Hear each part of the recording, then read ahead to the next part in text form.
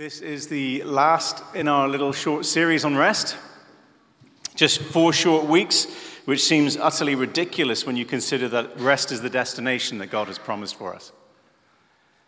It's the operating system of what it means to be a new creation, and it goes right to the heart of our salvation. The finished work of God through the second Adam, Jesus our Savior, who has returned us to Eden and brought us back to rest. How could we have only spent 4 weeks on that? It's a big deal. And as I've said throughout this series, it's way more significant. Finding rest is way more significant than seeking a better work-life balance, reordering our priorities list, or ruthlessly eliminating hurry. In fact, rest is not about any of that stuff at all. So this last week, we're going to wrap it up. And what a day to wrap it up. Pentecost Sunday, come on. Thank you. It's the perfect day to look at our final topic, which is authority. And there are 2 halves to this sermon. First, I want to share some scriptures with you and draw out a thread that connects rest with power and authority. And then I want to look at how Jesus operated in power and authority from a place of rest in Mark 4. But we've got a lot of passages to go for, so here is a biblical odyssey. Let's hit the word. And everything's going to appear on your screens. It would be too much hassle to look them up. We're going to start Genesis 1, 24 to 31. And God said, "Let the land produce living creatures according to their kinds. The livestock, the creatures that move along the ground, and the wild animals, each according to its kind." And it was so. God made the wild animals according to their kinds, the livestock according to their kinds, and all the creatures that move along the ground according to their kinds. And God saw that it was good. Then God said, "Let us make mankind in our image, in our likeness, so that they may rule over," everyone say rule over, with feeling. That's better. It's the Bible. It's meant to be fun. "The fish in the sea and the birds in the sky, over the livestock and all the wild animals, and over all the creatures that move along the ground." So God created mankind in his own image. In the image of God, he created them, male and female, he created them. God blessed them and said to them, "Be fruitful and increase in number, fill the earth and subdue it, rule over the fish in the sea and the birds in the sky, and over every living creature that moves on the ground." I'm going to jump to verse 31. God saw all that he had made, and it was very good. And there was evening, and there was morning, the 6th day. Hebrews 2, 1 to 11. "We must pay the most careful attention, therefore, to what we have heard, so that we do not drift away. For since the message spoken through angels was binding, and every violation and disobedience receives its just punishment, how shall we escape if we ignore so great a salvation? This salvation, which was first announced by the Lord, was confirmed to us by those who heard him.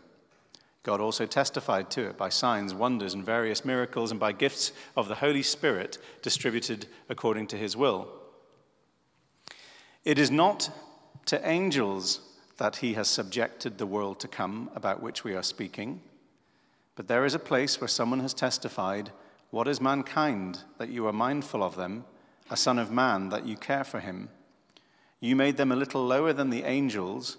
You crowned them with glory and honor, and put everything under their feet.' In putting everything under them, God left nothing that is not subject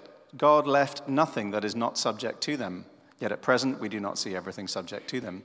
But we do see Jesus, who was made lower than the angels for a little while, now crowned with glory and honor because he suffered death, so that by the grace of God he might taste death for everyone.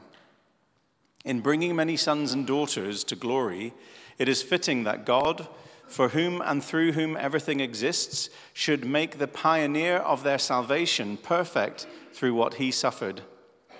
Both the one who makes people holy and those who are made holy are of the same family. So Jesus is not ashamed to call them brothers and sisters. John 1. The true light that gives light to everyone was coming into the world. He was in the world, and though the world was made through him, the world did not recognize him. He came to that which was his own, but his own did not receive him. Yet, to all who did receive him, to those who believe in his name, he gave the right to become children of God, children born not of natural descent, nor of human decision or a husband's will, but born of God. Merry Christmas. Psalm 46:10. That was, okay, fine. Psalm 46:10, be still and know that I am God. I will be exalted among the nations, I will be exalted in the earth. Luke 24:49, I am going to send you what my Father has promised, but stay or remain in the city until you have been clothed with power from on high. Acts 2:1-4. When the day of Pentecost came, they were all together in one place. Suddenly a sound like a blowing of a violent wind came from heaven and filled the whole house where they were sitting. They saw what seemed to be tongues of fire that separated and came to rest on each of them. All of them were filled with the Holy Spirit and began to speak in other tongues as the Spirit enabled them. Last one for now, John 15:1-4. I am the true vine, and my Father is the gardener. He cuts off every branch in me that bears no fruit, while every branch that does bear fruit, he prunes so that it will be even more fruitful. You are already clean because of the word I have spoken to you. Remain in me, as I also remain in you. No branch can bear fruit by itself. It must remain in the vine. Neither can you bear fruit unless you remain in me. Now, why have I just read that selection of scriptures? Because as I was dwelling on them this week, I couldn't help seeing, and I really hope I could communicate this, I couldn't help seeing a thread to be discovered throughout those scriptures that reveals a spiritual law that I want to teach today, which is that, John, authority flows from rest. Authority flows from rest. Throughout this series, I've said that biblical rest is not about changing our circumstances, right? It's about living permanently connected to Holy Spirit in us, no matter our circumstances. It's found in Him. So it is to Holy Spirit that we go to learn how to live in rest. We turn inward to Him, not outward to the world, right? This is not about outward circumstances. It's about communion with the indwelling presence of God. Please note that in Scripture, we are invited to enter His rest, not enter our own rest. Which means that rest is not something to experience once the storm has passed, or we've been rescued from the storm by God, who is like a sort of cosmic Coast Guard helicopter pilot who can find us out at sea and winch us to safety.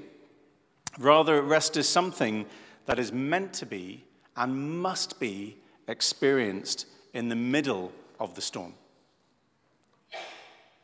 And that is really important for us to learn.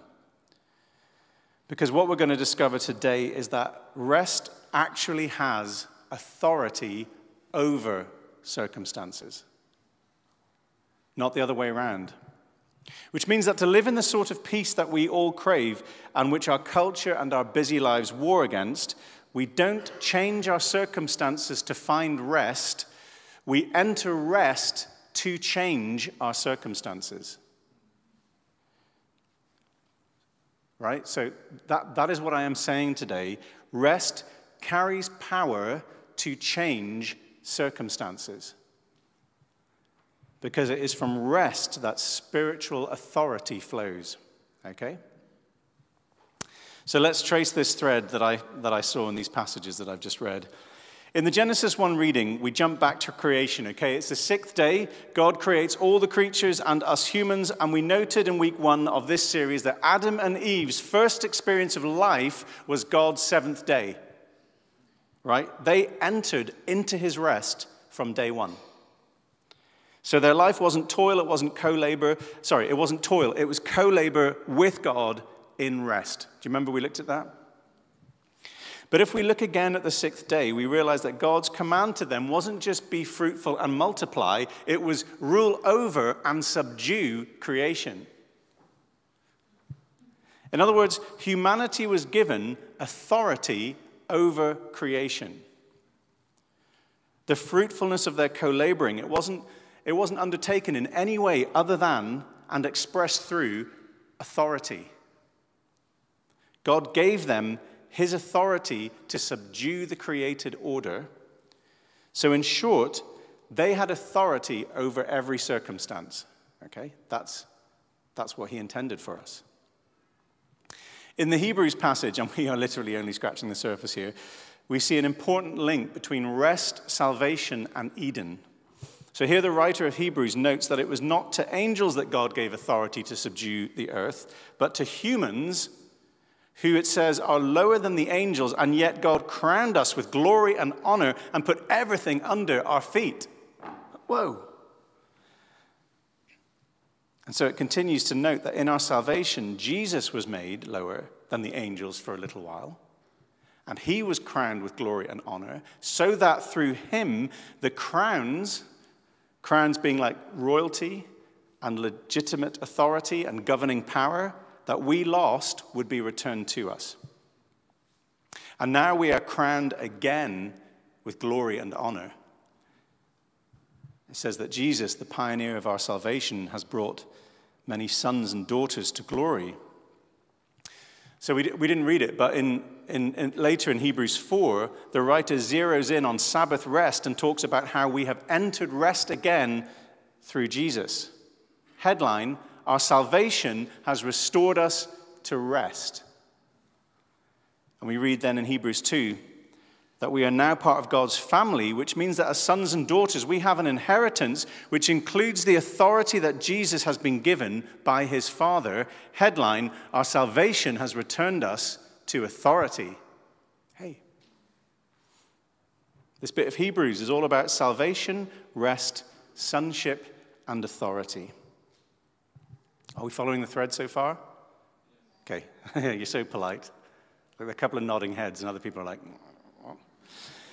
Then we jump to John 1 and read the glorious truth that those who believe in Jesus have been given the right to be called children of God. Let me just emphasize verse 12 again, okay? It says this, yet to all who did receive him, to those who believed in his name, he gave the right to become children of God. The Berean literal Bible translation puts it this way, but as many as received him, he gave to them authority to be children of God. And the King James Version puts it this way, but as many as received him, to them he gave power to be children of God. Okay, so we're tracing the thread. John, next slide. Creation bestows rest, authority, and power. Salvation is the return to rest, authority, and power. Then we reread Psalm 46:10, which is a key verse in this series, be still and know that I'm God. And we learned a few weeks ago, if you remember, that to be still means to surrender so that God can have the victory, and to know means to cherish the presence of Holy Spirit in us. But we noted in getting to that translation that the words in that verse carry multiple meanings. So be still can mean stopping, waiting, and remaining. So we turned then to two important passages for Pentecost, Luke 24 and Acts 2. In Luke, the disciples are told to wait or to remain. Doesn't take too many linguistic gymnastics to find that the connotation in the language is rest. Rest until power comes. Wait. Remain. Rest in Jerusalem, and you will receive power. John, next slide, please. The word in that verse is dunamis, we know it.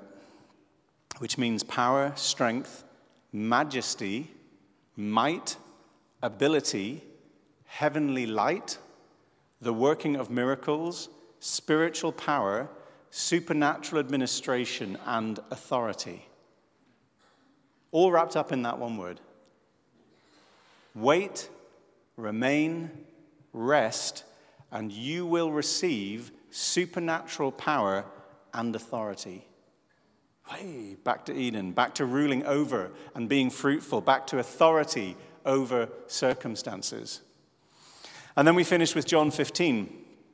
Remain, or abide, or rest in me, and you will bear fruit, the fruitfulness of Genesis 1. He is in me, I am in him, the union and communion of the indwelling of the Spirit leads to authority and power. I hope I'm making sense.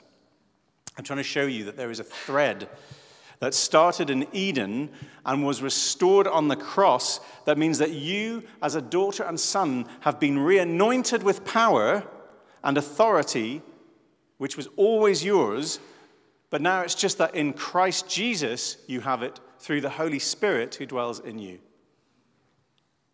Happy Pentecost. Your salvation rest has restored you to a place of administrative authority, right? You get to make the rules. And spiritual power over your circumstances. I get excited by this because I see lots and lots and lots of Christians, the way I put it is under the weather, me included. We spend so much time under the weather of our circumstances, and he, through the blood of his son on the cross, which incidentally was a big deal for Jesus, it's kind of what the whole thing's about, has restored us to a place of being above the weather, right? The weather's under our feet. You get to stand on the clouds. Sounds like a song from the Beatles or something. And what I've been trying to communicate in this series is that the power and authority that is available to you, right, the way to access it is to enter his rest by cherishing Holy Spirit in you. So please elevate your understanding of what rest is, right? It is the doorway to your spiritual authority. John, next slide, please. Authority flows from rest. That's the spiritual law for you guys today. That phrase on the screen is what I want you to take away. Authority flows from rest. Okay, so that was like a roller coaster, fasten your seatbelts, trip through a little bit of scripture there to try and establish what the cross has opened up for us, a return to authority that flows from rest over your circumstances. Be empowered today. It's Pentecost, for goodness sake. This is the second part of this sermon. We're going to look at how Jesus exercised authority from rest. So if you would like to open your Bible, if that helps, but it will appear on the screen, we're going to go to a very familiar story in Mark 4, 35 to 41. It says this, that day, is that small? Can you read that, or is that too small? Is it okay? Okay, excellent. That day, when evening came, Jesus said to his disciples, "Let us go over to the other side." Leaving the crowd behind, they took him along just as he was in the boat. There were also other boats with him. A furious squall came up, and the waves broke over the boat so that it was nearly swamped. Jesus was in the stern, sleeping on a cushion. The disciples woke him and said to him, "Teacher, don't you care if we drown?"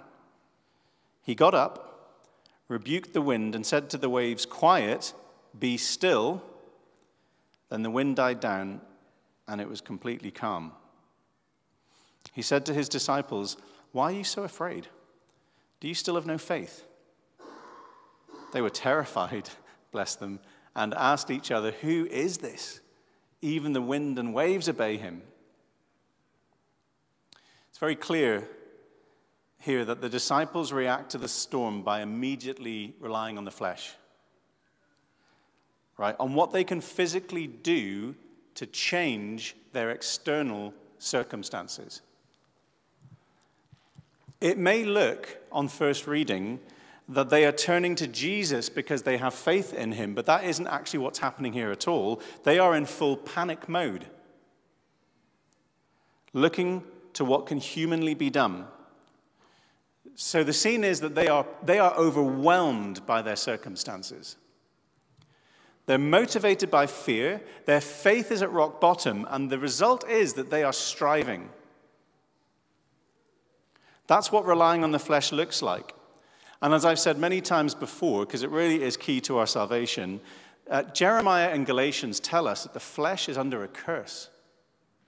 Relying on the flesh, that's cursed. And Jesus died on the cross in such a way, it says, that he became every curse. He became the curse for us. Relying on the flesh, it leads to spiritual death. Relying on the Spirit leads to life. So Jesus took the curse on himself so that we could enter rest.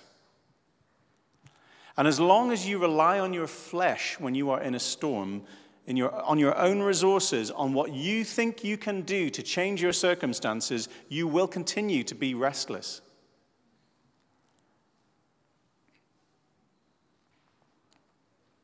It's interesting how Jesus responds to the disciples as they demonstrate reliance on the flesh. He calls out their fear. Why are you afraid? And he shows them that their lack of faith is a big problem. And then he models authority that flows from rest. So we're going to look at that now. Rather than flapping and relying on the flesh, what is Jesus doing? He is resting. There is a huge contrast between the disciples and Jesus here. They are striving. He is at rest. Rest is the opposite of striving. Then Jesus says to the disciples, "Have you no faith?" John, next slide, please. Rest flows from faith. Rest flows from faith. It's found in the realm of the Spirit, not the flesh, not the world, not by turning to our circumstances and searching there. Faith is key if we are to operate out of rest rather than striving. And a lack of faith will always lead you to striving and self-reliance. Particularly, you notice, like, when you look at yourself, that's the place where faith dies. But when you look at the Holy Spirit, that's the place where faith explodes. Rest. Faith results in rest. Now, what is the difference in how Jesus reacts to the crisis of the storm versus the disciples? So the disciples are panicking and they are crippled by fear. They're in real trouble and they are about to be overwhelmed by the sea. Jesus, on the other hand, rebukes the storm, and the storm stops. Now, note the reaction of the disciples. They do not say, "This man is surely the Son of God." Their revelation at this stage is the authority that Jesus carries. Who is this that the wind and waves obey him? Who is this who has authority over the elements? Their revelation is his authority over their circumstances. Are you following?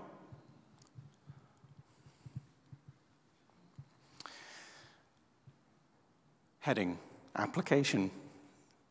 Think about a storm in your life right now. Whatever it is, work, relationships, illness. Whatever the storm is, have you got one? Here's something to think about as you picture Jesus resting in the stern of the boat. In this spiritual law, spiritual authority flows from rest. So the question I ask you is, are you resting in your storm or are you striving? Because you can only take authority over that storm if you are resting in it. John, can you throw up the next one? You can only take authority over the storm you are resting in. See, rest settles our hearts before the Lord, and it results in a revelation. of who he is and who we are, right? It results in a revelation that as children of God, we carry the Father's anointing. We carry the Father's authority. And if you want breakthrough in the situations you are facing, the answer is not to rely on the flesh, because that comes from a place of fear. It's the result of a lack of faith, and it will leave you striving in your own strength. The answer is to start with faith, even if you've got like a tiny bit, a mustard seed, and enter rest by cherishing Holy Spirit in you. And in resting, you will receive revelation of who God is and who you are. You'll be reminded of what the cross bought. And that revelation includes, as we see in our passage, a revelation of his authority and the authority you carry by the Spirit as a son or daughter. Rest always results in a revelation of spiritual authority. The revelation of the authority that you carry, and I'm not talking about this, I'm talking about this as usual. This comes out of encounter with Holy Spirit. You need a revelation. You don't need to go, yes, I've got authority, and then go to work tomorrow and think, I don't have authority. You need encounter with Holy Spirit, which is why all of this stuff is about cherishing his indwelling presence. But the thing about receiving a revelation, which is from God, not from your understanding, okay? So you have to welcome that revelation. You have to be diligent in receiving a revelation that will transform your life. The key thing about it is that what you receive revelation of, what you realize you carry, you are then positioned to release. And this is the link that brings the authority that we're talking about into the realm of this world, and you start to release it. So it is Pentecost. We know that the ministry of the gospel is not just words, but power. It is a ministry of seeing breakthrough in the storms that surround us, okay? So how do you release your authority over the circumstances of your life? Well, I've always been taught that Scripture shows us that God's authority is not a theological theory, it's a substance. It's a substance in the spiritual realm. So Jesus' power, it says, goes out from him when the woman with the issue of blood touches him, and he feels it go, and it stops him in his tracks, and the woman is healed. Peter and James, walking into the temple, come across a crippled man, and Peter doesn't say, I don't have any money, but I'll pray for you. He says, I don't have any money, but I will give you what I have. He knows what he's carrying, spiritual authority to release the kingdom into that situation. Does that make sense? I know this is a jump, right? If you do not realize the authority that you carry, you cannot operate in it. You can't use what you don't realize you possess. You aren't positioned to release it. Striving, which we have talked about, is a key feature of a restless heart. Utterly stops us from realizing what we carry. But rest, being the product of faith, is the doorway to an awareness of the authority that we carry. If we live in ignorance of what we possess, we're in danger of being overwhelmed by the storm. Jesus operated out of a rest that testified to his knowledge of what he carried. He knew he had authority over the storm, so he stands up and he rebukes it, and the storm stops. What's the key? The key is rest. You surrender and you cherish Holy Spirit in you. You decide to reject the narrative of the world. You stop striving and you rest into a revelation of the authority that the Father has already made available to you through the finished work of his Son. And from that place, just like Jesus, you rebuke and you declare. You come against the culture, the world, the storm, the enemy, and you declare, you partner with, you release the authority of the kingdom because you are in a place of rest and you're flowing in spiritual authority.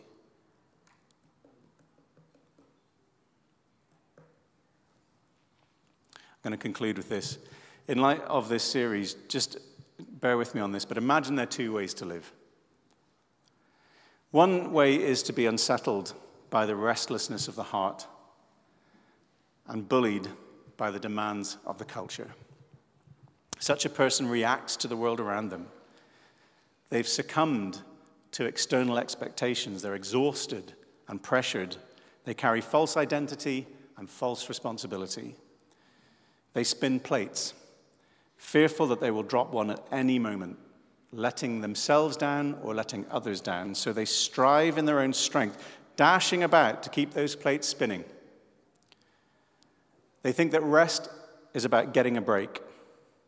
They're self-orientated. They haven't understood that this isn't about entering their rest, it's about entering God's rest. The to-do list is overwhelming. They are distant from God, but they just can't get past the paradigm that things have to move aside to make more room for Jesus. So they shuffle the priorities in the hope that they can fit him in, and then they fail and feel condemned. They are the orphan-hearted, tossed about by the waves that have been the image that have accompanied this series. Their faith is too shallow to withstand the depth of the water. Theirs is a powerless life in which circumstances throw all the fullness of the world's weight upon them. Life should be better than this. They just don't seem to have the time or energy to work out how. Then there is the one who has entered God's rest.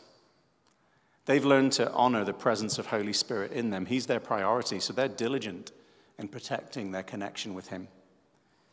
Their main lens on life is not the to-do list, but cherishing Holy Spirit. They've learned to live in inner solitude. They've quieted their hearts. They live and pray in encounter. Their identity is not orphan, but son, so they are free from striving, performance, false responsibility, fear, and unholy measures of success. They can decide which plates to stop spinning because they have perspective. And in the spinning, they're not fearful of a plate falling because they don't put their identity in how well they can keep something going or how much they can achieve. Rather than reacting to the world, they respond to it from a seat of rest. They have power over their circumstances. Their circumstances do not have power over them. They have authority, so their circumstances do not rule over them. So they don't dream of a fantasy life where things are one day less hectic, busy, or demanding. Rather, they're thankful for the life they have and do everything unto the Lord, who is the joy of their salvation. Their faith is an anchor in the storm. So no matter how big the waves seem, they can settle their hearts before him and enter rest from which their authority flows. And from there, they declare the kingdom. 2 ways of living. May I commend to you the latter. It's time for you to leave behind your old life and come into a true understanding of the way that Jesus wants you to live in light of your salvation, your sonship, and his finished work. Amen.